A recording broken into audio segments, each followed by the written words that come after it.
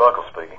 Yeah, hi Michael, it's Mike Persh from Adelaide. Aaron How are set me up for a chat with you. How you doing? Not too bad, mate. Yourself? Cool. You ready to roll? Yeah, I am, yeah. All right. Great to talk to you. Thank you very much for giving me some of your time.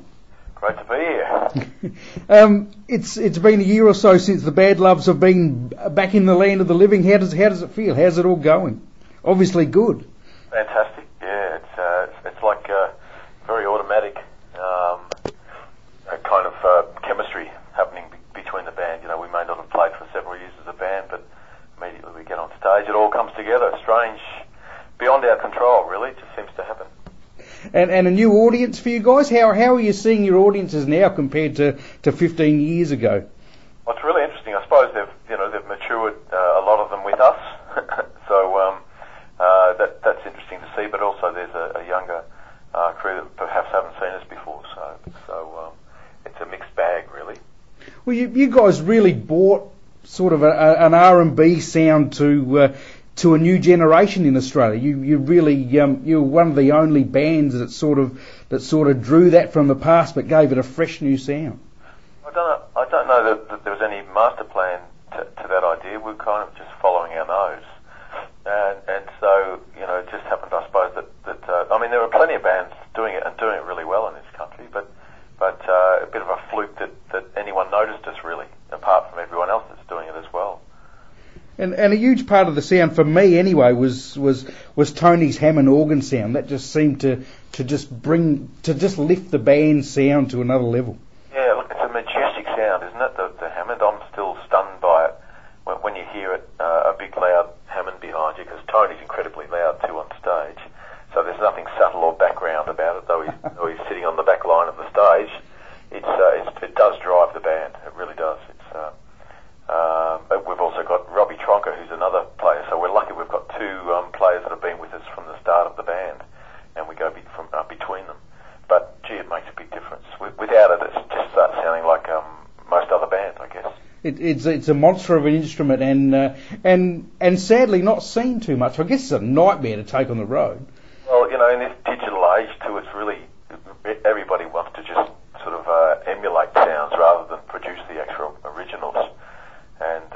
But there's a diehard. It's really encouraging. There's a diehard amount of people that have actually got big, ugly vans full of these Leslies and Hammonds and things. They drag these monster things that are supposed to be installation units around to stages to play. It's really encouraging.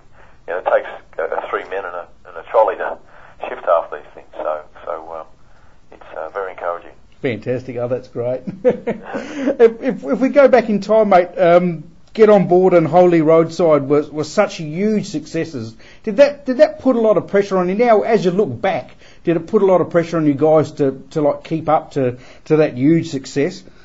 Well, it wasn't coming from within the band at all, because we sort of pretty much just, as I say, followed our nose, just did what we did. But we were conscious of it coming from the industry side of it, and all of a sudden people were paying attention, where once they would just pretty much ignore us, and that was fine, because it just left us to our own devices. But yeah, you're right, there's definitely pressure came in, and we, I like to think we didn't respond to it, but I reckon it just, it gets in anyway, that people do have an effect on you and what they expect of it. So it's interesting how that creeps into the equation.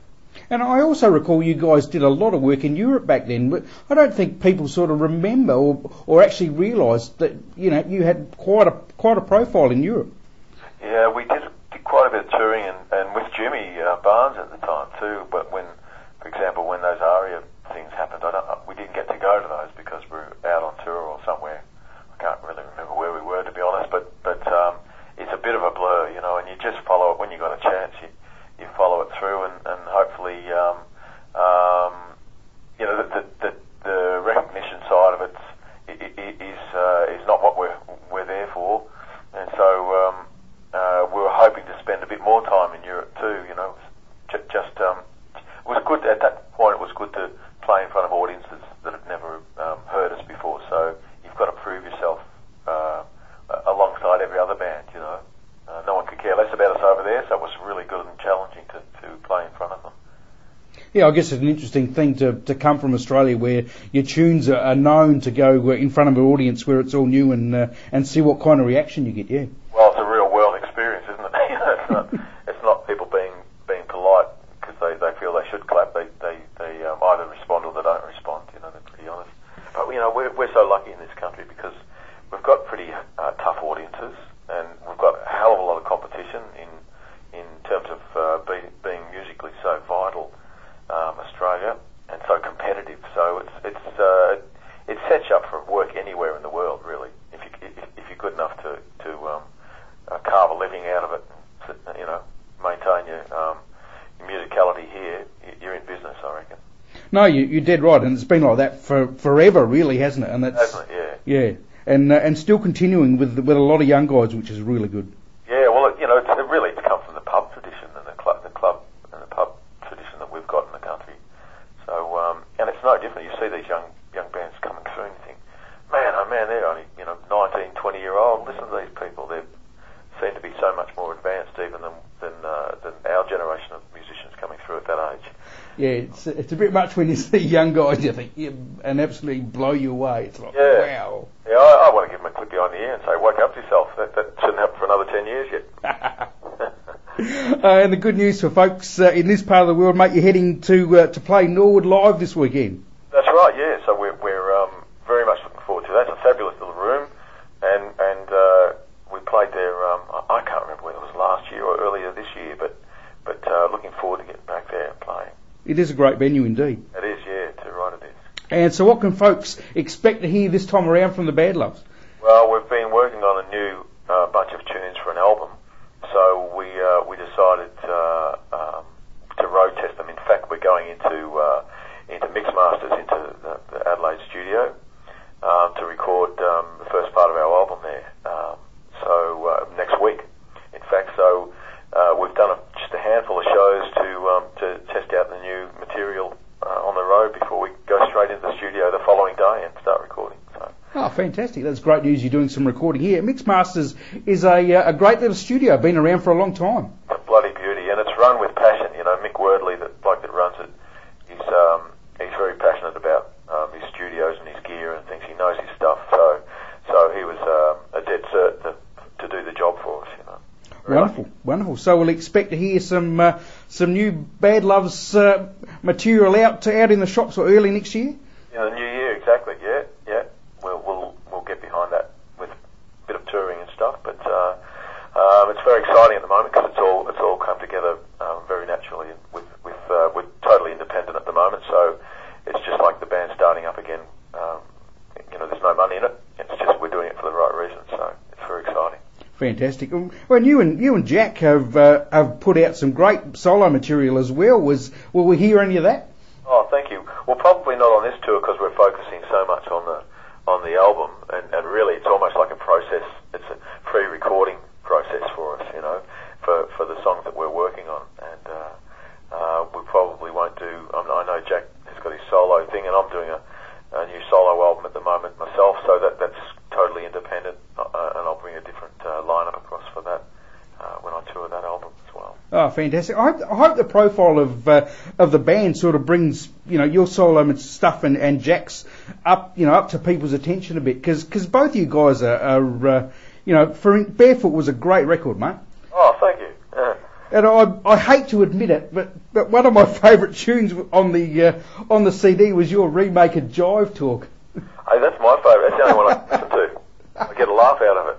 It was pretty dumb effort at a great song. But that lady that was singing on that, she's a bit of a raw gem as well. So she's Meg O'Reilly. She's got a fantastic voice and attitude too. So it's very Marianne Faithfull. Yeah. That lady. But yeah, I quite enjoyed that song. The rest of it I can't listen to. All right, Michael. Well, thank you so much, mate. And I hope you have a big crowd in Adelaide on the weekend, and look forward to hearing some new tunes. And it's really exciting that not a lot of recording happens in Adelaide, especially on from a band with a national profile like yourself. So that's really good to hear. Oh, that has to change, I reckon. Yeah, no, thank you, Mike. That's great. I'm rapt that we're able to do it there. So, Can I get you to do a tag for me before we close up shop? of course. Show is called Sitting in a Bar in Adelaide. Yeah. And if you can just give me something like, this is Michael blah blah blah from the Bad Loves or whatever, and you're listening to. Fantastic. Hi, this is Michael from the Bad Loves, and I'm sitting in a bar in Adelaide with the best of them. Thank you, mate. Fantastic. I look forward to seeing you guys on Saturday night, and I hope it's a good one. Yeah, you got tickets for that. I mean, your name will be on the door for that one. So. Fantastic, mate. I appreciate it. Thank you very much, and have a great rest of the day, and look forward to the gig. Hey, thanks, Mike. Cheers. Thank you again. Cheers. Bye.